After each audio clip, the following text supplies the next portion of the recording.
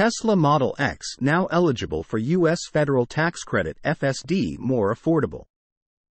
Tesla has slashed the prices of its Model S and Model X electric vehicles in the U.S. Not only did this make them more affordable to buy, but it also made Model X eligible for the $7,500 government tax credit for electric vehicles.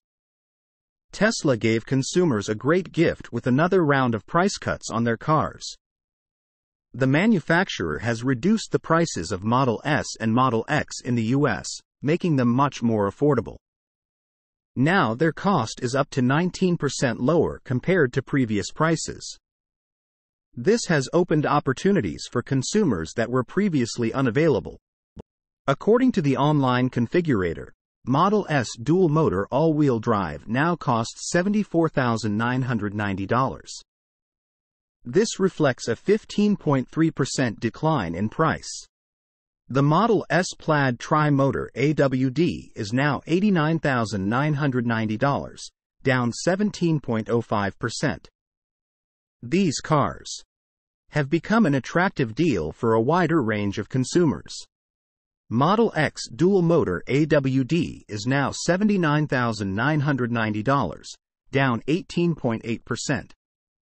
This means the car is now eligible for the $7,500 federal tax credit. This is great news for a lot of consumers, as the actual price of the car will be $72,490 after the credit is taken out, if qualified. Unprecedented for a car of such high class. Model X Plaid Tri-Motor AWD is now also more affordable. Its price is $89,990, down 17.1%. The amazing surprises for consumers do not end here. Tesla has made all color options for Model S and X vehicles no extra cost. Now you do not have to spend thousands of extra dollars to get the color you want, which in fact reduces the purchase price as well. Despite an already lavish list of bonuses, Tesla proposed yet another stunning one. Now, the cost of full self-driving FSD is $3,000 cheaper than before. Instead of $15,000, you can now buy it for $12,000.